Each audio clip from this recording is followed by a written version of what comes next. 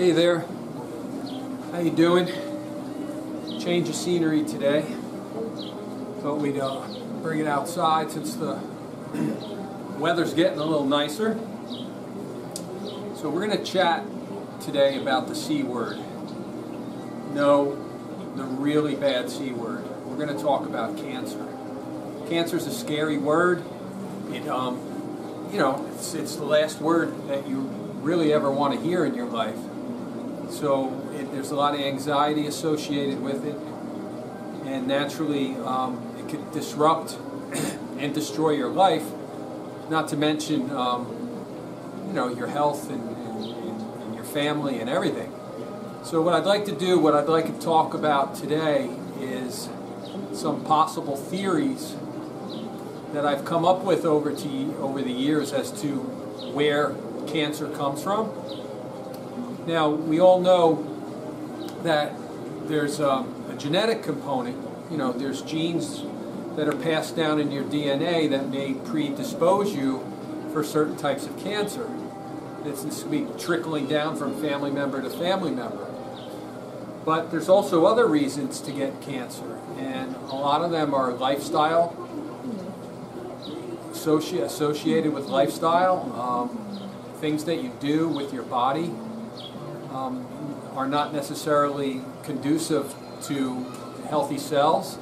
So, for instance, if you're smoking your entire life, that's not a good thing. All right. If you're taking lots of drugs and medications, that can lead to different types of cancer. Getting your skin burned all the time, as you know, leads to cancer. But also, lifestyle-wise, nutrition is huge. Nutrition is big because your body's constantly creating itself, or I should use the word recreating itself.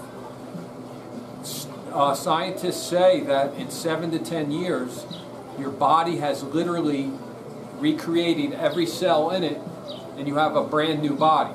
Now, I know those of us wish we had a brand new body and don't feel like the body has recreated itself, myself included. But 7 to 10 years, every cell in the body has replaced itself. Clark, be a good boy. So, for instance, I used to have all this stuff memorized, but every 2 days, your body creates new blood cells. So, for instance, I jotted it down because I used to have it memorized, but every 2 days, red blood cells are recreated and made. Every 4 days, your stomach lining replaces itself. Muscle cells break down and regrow, or muscle tissue breaks down and regrows with exercise every 2 to 4 days after the exercise. Nerve cells regenerate and regrow 2 millimeters to 5 millimeters a day. The reproductive cycle, as you know, the uterus lining replaces itself every cycle in a week. And then lastly, bone fractures, the cells regenerate and then they heal the broken bone in 6 to 12 weeks. But it takes 6 to 12 weeks. But it takes the body 7 to 10 years to recreate itself. Mainly the 7 to 10 years is because the skeletal system is the last holdout. That's the one that takes the longest. So if you look at the breakdown from 2 days, blood cells, 7 to 10 years is your skeletal system. So if your body's constantly recreating itself and it's making new cells every day, what you put into your body is extremely important. The old saying, you are what you eat, is 100% true. If you're eating junk food and you're eating high sugar diets, that's the fuel your body's using to convert to energy to maintain the processes in the body, which is the creation of cells.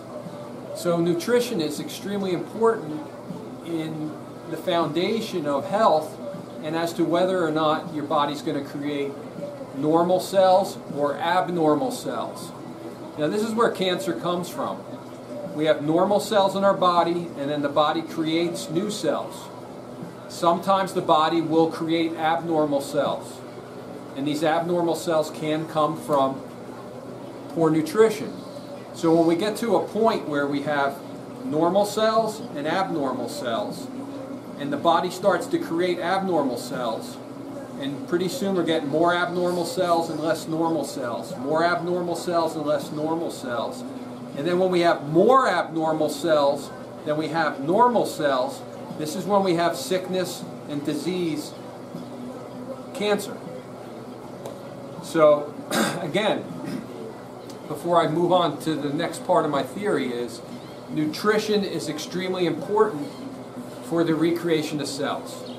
Now, how does this tie into chiropractic? Because there's a chiropractic aspect to this theory that I'm going to give you as to where cancer comes from. Since the body's constantly creating itself and recreating itself and making new cells every day, there's something in our body that directs this process. And this process is directed by the nervous system. Now you know from going to school that the nervous system is your brain, your spinal cord, and your spinal nerves. And it's a communication network. The brain sends mental impulses or communication down the spinal cord, out the spinal nerves, and that's how the body works. That's how the body knows what to do and when to do it. So for instance, it's also a feedback loop. So for instance, let's say I just ate something, and my body now gets the food in the stomach. The stomach sends a message to the nerves attached to the stomach, back to the spinal cord, up to the brain, letting the brain know that there's food there. The brain sends a message back down through the spinal cord to the spinal nerves, and then it directs the stomach to start digesting the food through body chemistry, secrete these chemicals. Let's get this process going. Let's digest it. Let's move it through. That's all communication, feedback loop. Ba-boom, ba-boom, ba-boom. One day I'll talk to you about the safety pin cycle. That's the talk of the feedback loop. So when the brain has to communicate for the body to function properly, all of the processes, not just digestion of food, not just the beating of the heart, not just the breathing of the air, not just the reproductive cycle. The brain has to communicate with all the body parts, organ systems, tissues, and cells for the body to perform its duties. This includes the creation of cells. So if you're wondering how the body knows to create cells, it's the nervous system. The nervous system sends messages down the brain to the spinal cord, out the spinal nerves to the organs, tissues, and cells, and that's how it knows to create itself. Now, as a chiropractor, this is extremely important to me, and this is where I have my cancer theory that has to do with neural impulse flow. If the spinal bones are subluxated, if there's a subluxation in the spinal bone, that subluxation, as you know, is the misalignment of the spine. It alters the shape of the opening. It's putting pressure on spinal nerves. It's causing a disruption in nerve flow to wherever the nerve goes, the organs, the tissues, the cells. It's disrupting the brain's ability to communicate with that area. So for instance, let's say we have two bones, no subluxation, everything's fine. The nerve flow is great. The brain sends a message down to the stomach lining saying, hey, it's time to start recreating these stomach cells. Let's do the job. Let's create these cells. Every day the old cells are dying off. We're creating new ones. Let's get the process going. So the brain's sending the message is going back and forth. The stomach is creating normal cells. Now let's say we have a subluxation in the spine at the area where the nerves innervate or control the stomach. So as we know, the subluxation is a disruption in communication. The pressure on that nerve disrupts that neural impulse flow, which disrupts the communication network. The brain can't properly tell the stomach what to do if the neural impulses are impeded. Yeah, if there's 100% flow, it'll tell it what to do. If it's 90% flow, the message will get there. If it's 80% flow, the message is going to get there. But once that disruption becomes greater, 60%, 50%, 40%, that communication is going to be so messed up that the stomach is not going to know what to do. It's not going to know how to handle that message that's coming through. So for instance, the message to create normal cells may go something like this. Here, I'll be an actor for a second. I'm the brain, and I'm going to tell the stomach to make normal cells. All right, stomach, make normal cells, please make normal cells, and the stomach does it. But now we have a subluxation there, so the communication's disrupted. So the message now may sound garbled and may get through like this. Okay, stomach, I want you to start making normal cells. So it doesn't get the full message. So now instead of normal cells being created, we're starting to get abnormal cells. When we have more abnormal cells than normal cells, we now have diseased tissue, diseased organs, diseased systems. So what I'm getting at here is that the communication between the brain and the spinal cord to the spinal nerve to the body is extremely important in the process of the body's recreation of cells. The nervous system has to be able to direct this, and it has to be able to communicate it properly to do it so. So, that being said, I'm getting a little parched here. Let me have a sip.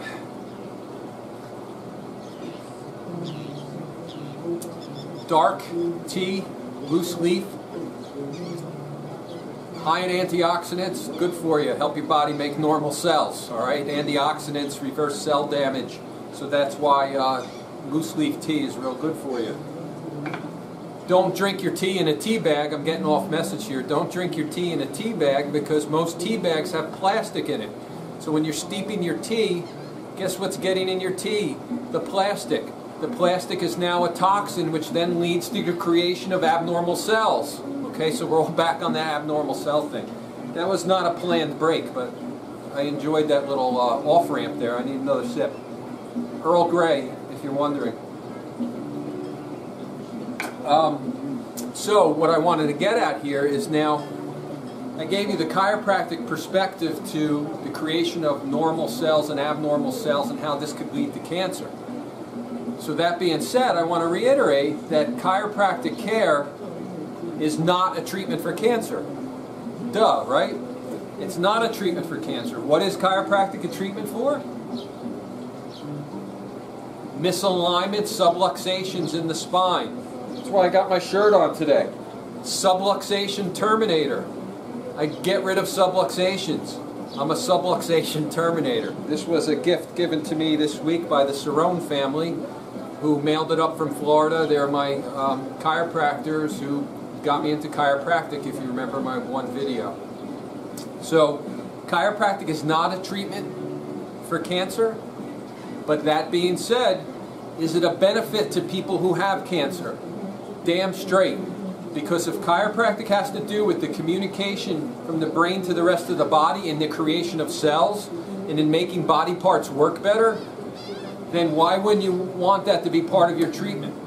More importantly, why wouldn't you want that to be part of your health program for prevention and wellness?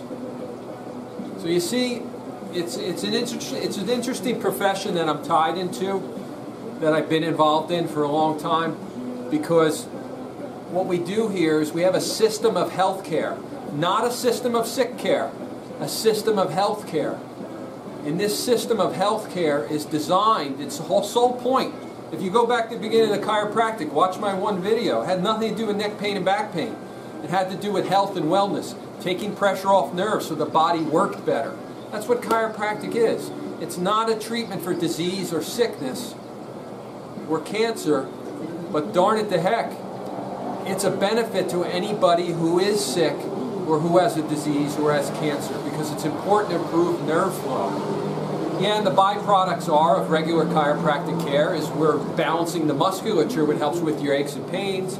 We're taking friction off the bony surface of the bone, which helps prevent degenerative changes. But by and far, the number one most important thing is that nerve pressure removal, because that's how the body becomes healthier. That's how the body maintains health. And it is so important, and it's the biggest message I've been trying to get through for 32 years or 30 years or however long it's been. And I've written articles, I've written blogs, I've sent emails, I've put things in the newspaper. This is my first time with a video discussing it, so I'm a little thrilled about that because I'm going to share this out to everybody. Maybe I'll put it on Facebook too. But I've also given lectures on this. I've actually been asked to come to churches and to into civic societies and civic meetings and clubs to talk about chiropractic and to also give my theory on cancer lecture. My dog keeps running back and forth. I don't know if he's in the view or not. But anyway, that's what I wanted to share with you today is my theories on cancer. It has to do with the creation of normal cells versus abnormal cells. It has to do with what you put into your body. You are what you eat. And it has to do with nerve pressure on your spine, disrupting the communication to the process of creating normal cells. Okay? I know I got a little overboard there, but this is one of the topics that I'm passionate about because I really think we could help more people to be healthier if they understood this basic philosophy. So if you made it to the end of this video, please, if you share it with your friends, all right, give the link out to your friends. If you have friends or family that have cancer or are over cancer, more importantly, in remission, send this out to them because this is extremely important stuff. All right, stuff. It's a huge word, you know. It's a big word. I'm sorry, I didn't think of anything bigger than stuff. But now I'm just blabbing on. So I'm going to get off the camera. I think I did a good job with this. I hope you agree. I want you to have a great day. The sun is coming out. It's 4:34 on a Saturday afternoon. As Jimmy Buffett says, it's 5 o'clock somewhere. We could wait for 20 minutes and so I'll sip my tea. All right? Have a great day and I'll see you soon.